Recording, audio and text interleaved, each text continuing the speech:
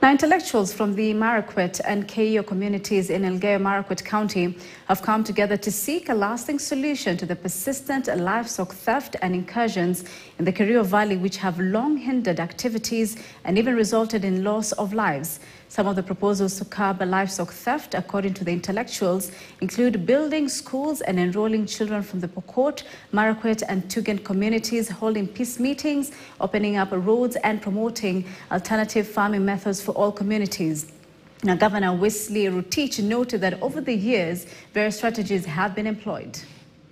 GSU cannot bring peace. Army cannot bring peace. Peace comes from human beings. It is within us.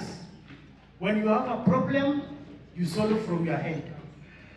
When our community has a problem, we use our hearts to solve the problem. So I therefore want to submit to all professions that let us solve the problem using our hearts. Let us go home, as people have said. Na sasa viongozi kweli, mlikuwa wapi tukikata nchi yetu na tutakata Bogot? Kweli, hamjaweka barabara huko, mliweka yetu, ndio hii mnaongelelea ndiani yetu, na wao wako wanapanga vile wanakuja kuua sisi. So, kitu yenye yuko mtukatie barabara huko Bogot. Na mtu angalilie hii watu wenye mmebalaka huko chini, hawa maaskari. Kweli tana benye bunduki ililia kwa mongi huko juu. Si wako huko chini.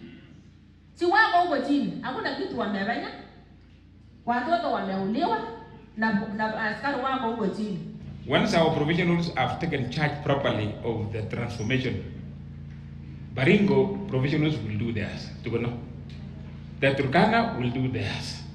They will elect some leaders who will now join with ours to carry out the mission, with the government behind us, support, and agencies that we want to help us transform the Pokot.